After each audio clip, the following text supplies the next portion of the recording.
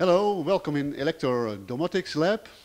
I am Clemens Valens and this is for Elektor Projects, our website about electronics projects. In Elektor Domotics lab, we are working on a Domotics system, an Elektor home control system based on Ethernet.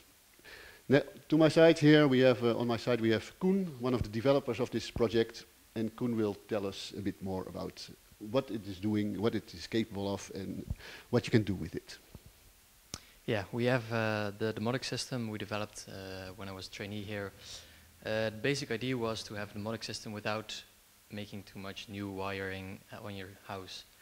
Therefore, we chose to work with the Ethernet protocol, which we could easily use because most people already have a wireless or wired connection at home.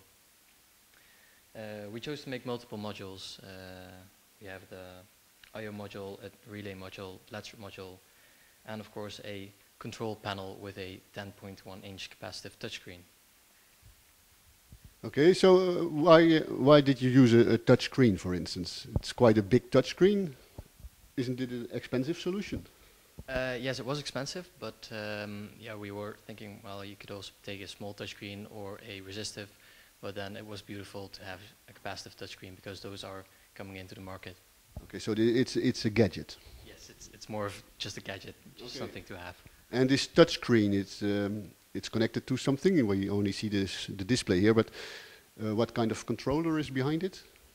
We chose to use a Beagle board behind it. The touchscreen was developed purely for the Beagle board. The Beagle board runs on a modified version of Ubuntu, a special distribution of Linux, and the software that runs on there is written in Python by me with the PyGTK framework. And so you did the software? Yes. And your colleague Jesper, who is not here, sorry, he did the hardware. Yes. Is that right? Yes, he did the hardware and the firmware that runs on there. Okay. That was his work. Okay, and I'm looking over here, I see a PC with a very impressive screen display. I mean, lots of information. If I want this system in my home, do I need a TV like this with all this matrix like commands or data or whatever it is passing over my screen? No, this is just purely the log information that the server and the user interface give. So you can actually see the communication with several modules with the user interface on here. This is just purely for debug information. Okay, so it works without a PC? Yes, I can plug my PC off and it'll keep working. This switch box, what is it doing and what can you do with it? So I just made a small box with a couple of resistors in it that is hooked up right here to the I/O module. So it's just for easy switching for the I/O module. So this compares to the wall switches in your house? Yes, yes. Is it actually working? Yes, of course it's working. So can you show us? Yes, I can. Okay, so we talked about different modules. Let me start about the LED strip module. As Clemens already told, we had an old-fashioned light bulb, but then we also wanted a nice LED strip module that we can work on. The LED strip module is easily configurable through the monitor. We have just a couple of sliders here, which allow us to set the color with a simple press of the button. I'll move it so you can see it. The LED strip module itself is powered by a 12 volts standard wall socket. Of course, runs via the Ethernet. We made it as small as possible so that you can easily work it away. As you can see, it's very easy to set the colors to what you want. Then, as we already said, we had the I/O board, which is this one here. The I/O board was the first board we developed.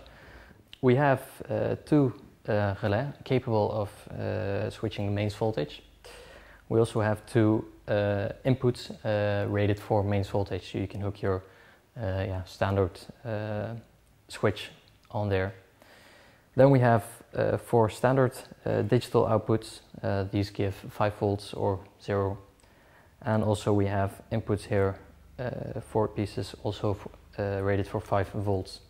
Then we have the relay module. That one is one of the latest PCBs we did, so there are a lot of improvements on that one. The relay board can switch 4 relays. These are 230 of mains voltage. You just supply it with mains voltage. The user interface was designed by me indeed on Python and PyGTK. We have the rooms here, so it's an overview of rooms. You can add rooms, you can remove rooms. Every room has its modules assigned to it, so you can have a module in the living room, you can have a module on your toilet. I don't know, whatever you want to do with that, but it's possible. Then we have standard buttons here. You can see it's 01, 02, 03, 04. Well, we don't know what that would mean. So I've created the possibility to create a own user interface. This is customizable through a small Python code object. Now when I go back to the overview room, we have a small menu here with info. All this info, there's a lot of info about every module, about the network, the version info. All of this communicates with each other. So you can see here info about the house. We have 3 connected modules. We have total modules of 3 modules added. Total rooms of 2, and that gives about 1 module average per room.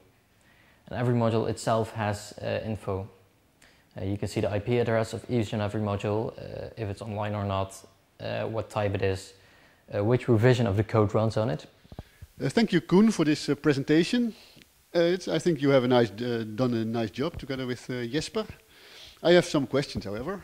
First of all, the Beagle board, the software, is in Python, you said. Yes. So why did you choose Python? Mainly because Python is a very easy language to develop in. You don't need to worry with compilers and everything. You can just program it and it automatically runs. Therefore, I find Python I've done a lot in Python, so it was for me a very easy task. Okay, so if people want to build their own system, then they have to learn Python, but that's easy to learn, and then they can start developing right away. Yes, Python is very, very easy to learn. When you're not really used to programming language, I think Python is a good way to start programming, and indeed, it's you can start right away. And I have another question. It's about the LED strip, of course. I like the LED strip, that you can control it from Ethernet, but I would like to be able to control it from my phone or from my laptop. And I don't like the Ethernet cable connected to it. So what about replacing that with a Wi-Fi connection? We were thinking about doing that. So in the meantime, we'll have something like that coming on soon. I think that might be a good addition to it. Okay. Thank you. Very good. Okay. Thank you for watching this video. All the details about the Elektor Beagle board Python Domotics project can be found on Elektor Projects. It's www.elektorprojects.com.